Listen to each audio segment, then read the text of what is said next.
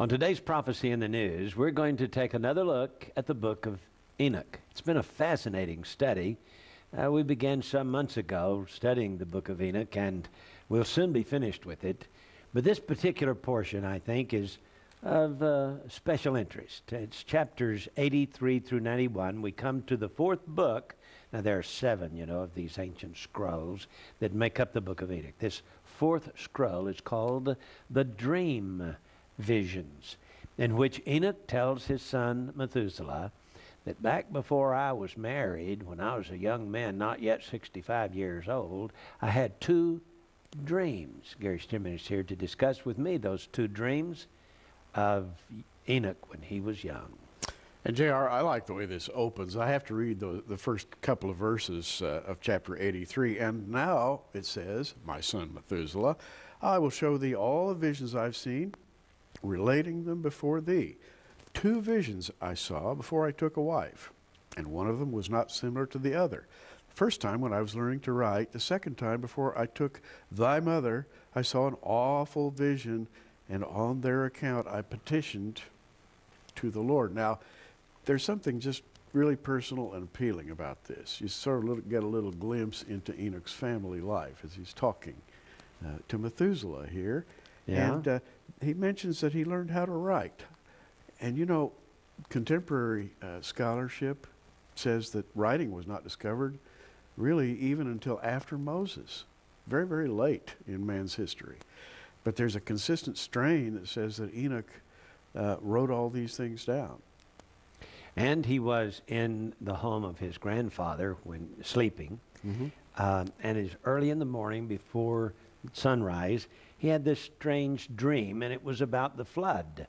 He goes on to say that he was muttering in his sleep, "The earth is destroyed." He was very distraught over this. The earth is destroyed. And Mahalalel, his grandfather, shook him and said, "Why dost thou cry, my son? And why dost thou lament so?" And so he said, I told him about the vision. And here's the vision that he saw. Listen to it. He says, "I was reposing in the house of Mahalalel, my grandfather. There I saw the visions that the heavens were lowered and disappeared and fell on the earth." Now, Gary, this sounds like any normal Oklahoma storm, when the sky begins to fill with clouds and then it begins lowering. And here in Tornado Alley, when we see the sky lowering, that means a tornado's on its way. Yes, indeed.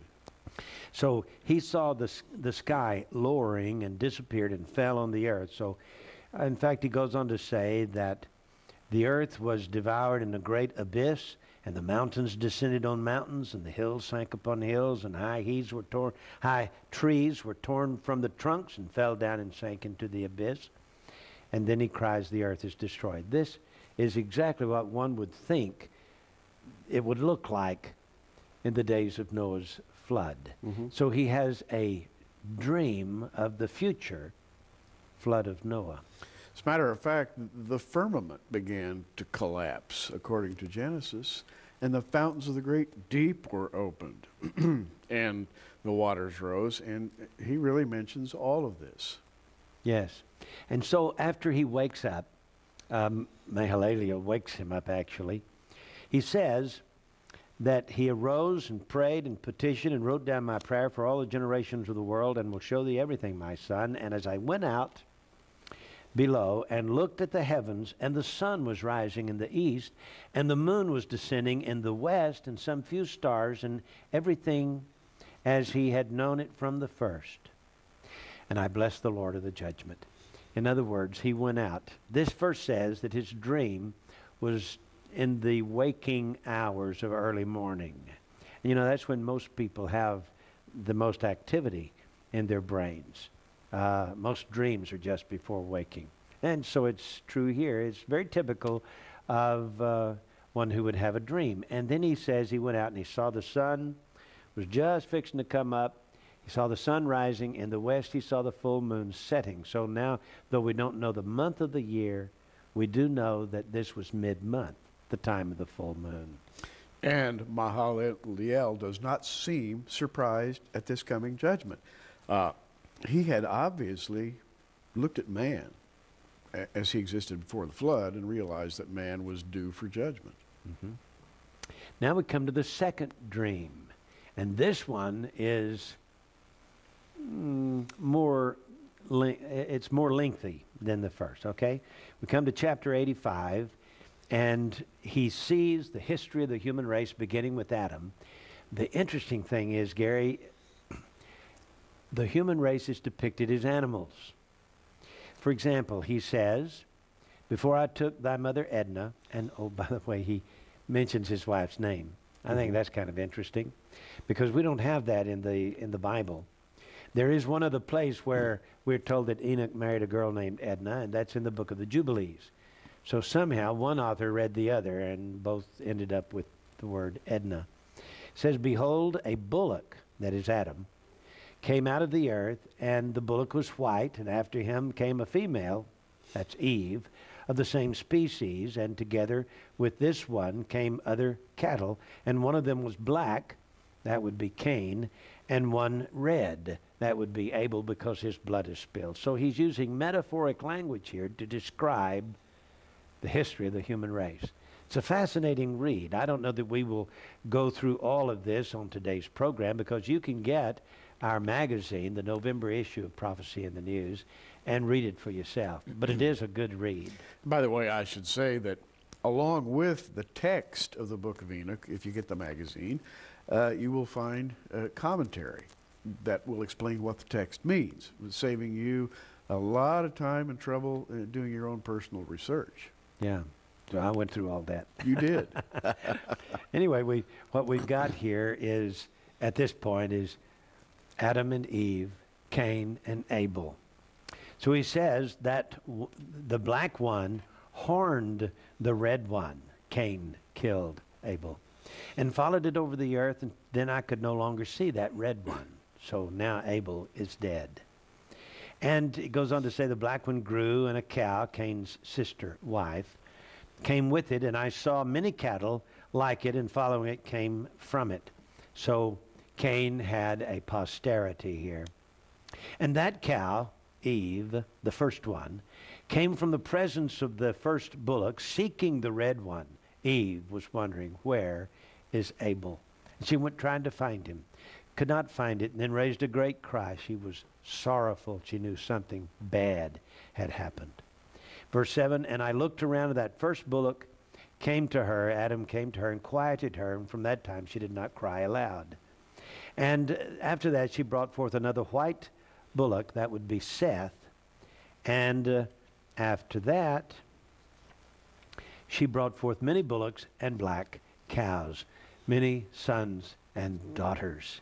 So the story continues, and it's fascinating, Gary, that the author here makes the human race to be in the form of metaphors.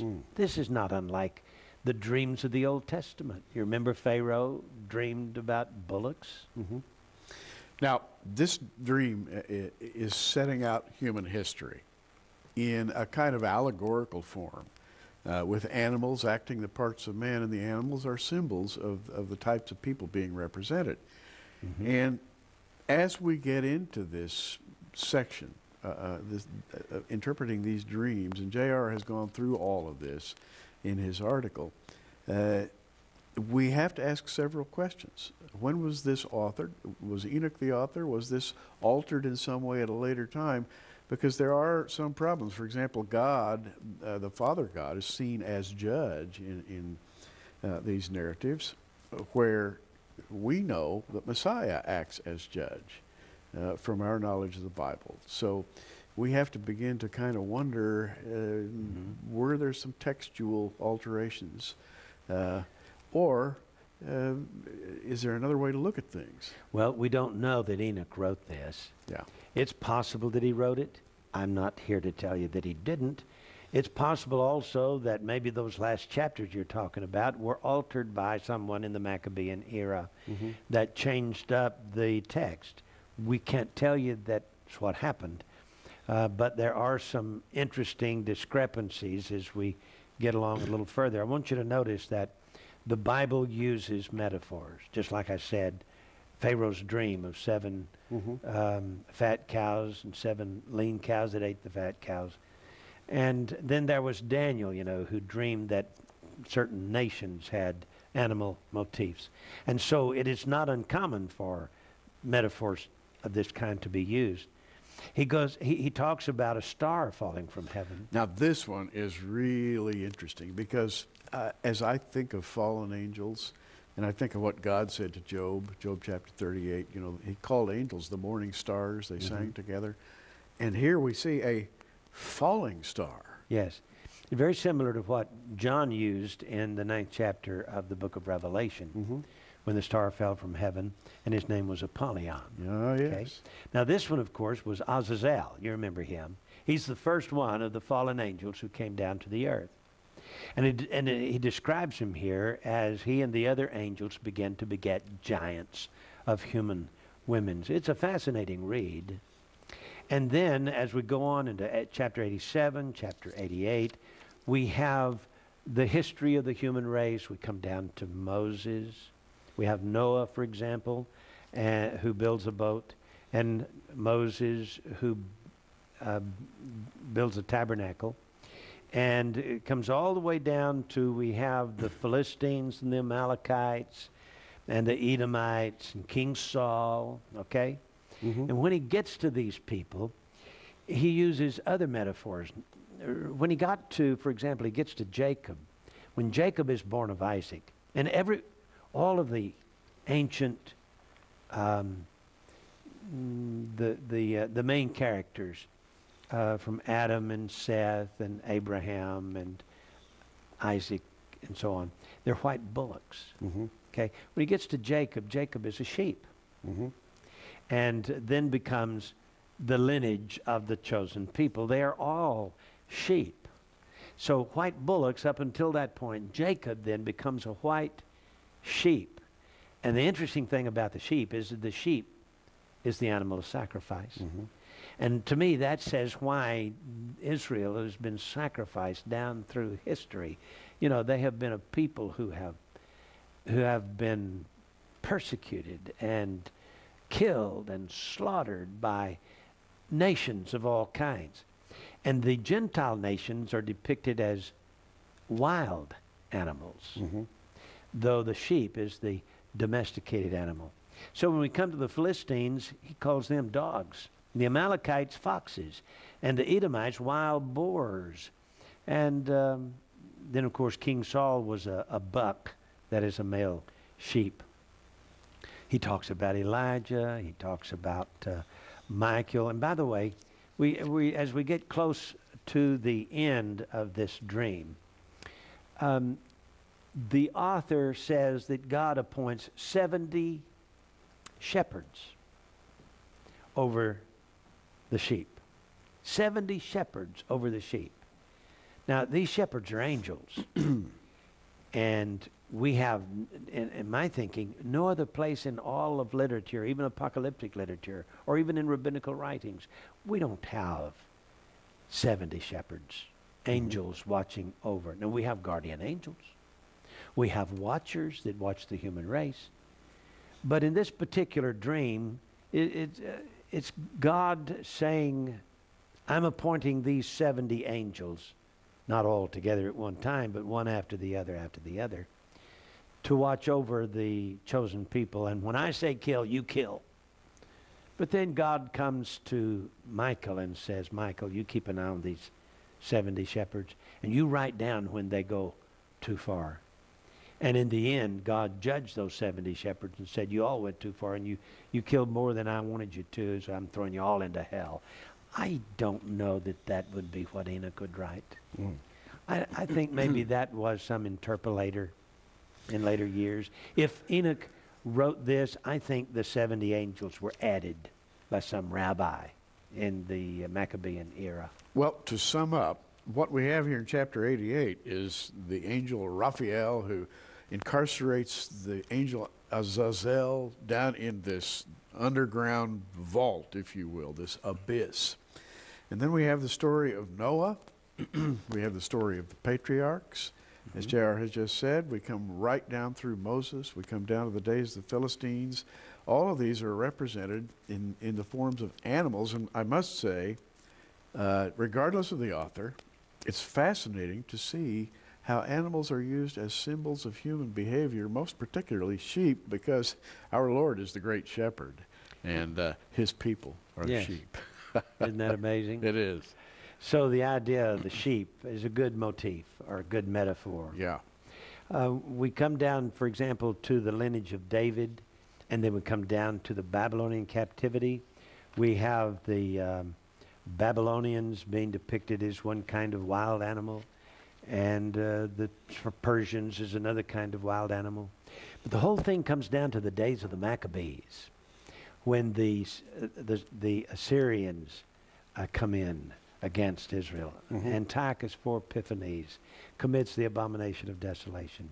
And at this point, Gary, with the captivity of Israel and the fighting in the days of Antiochus IV Epiphanes, we have the conclusion of the dream. It's as if the one who concludes this dream, whether it begins with Enoch and ends with somebody else or not, I don't know.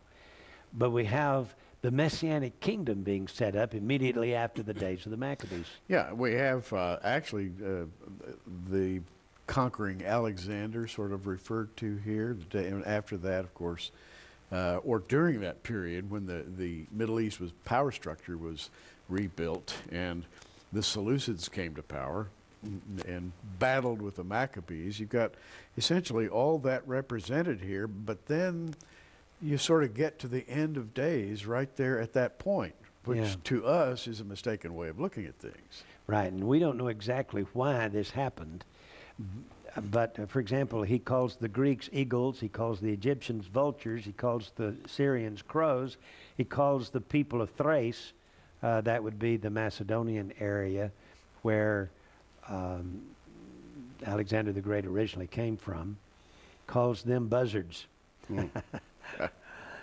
But then, Judas Maccabeus, he conquers the Syrians, he leads the people to victory, and then, for some strange reason, the Lord of the sheep, that would be Jehovah, puts a stop to everything. And so he sets up the judgment, the final judgment of the nations. And he establishes the kingdom, and the Messiah is born. That's kind of interesting. The Messiah is born, okay? And then finally, when the kingdom is set up, listen to what happens. This would be chapter 90, beginning in verse 35. And the eyes of all them were opened, and they saw the good, and there was not one among them that did not see.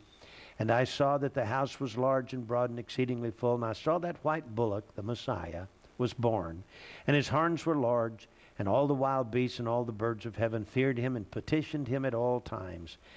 In other words, he sets up the Messianic kingdom. Verse 38, and I saw till all their generation were changed, and they all became white bullocks. In other words, the wild animals who were converted, the sheep who were the chosen people, they all became, as Adam was originally, a white bullock. And then he says, the first of them, that it was the Word. That's Messiah is referred to as the Word. Yeah. Now, that really brings up a point, because the authorship of this was in the Maccabean days, or whether or not it was, whether it was written by Enoch or some scribe in the days of the Maccabees, the idea of the Word was present at that time as a messianic hope. And that's really fascinating to me. It is, isn't it? Yeah.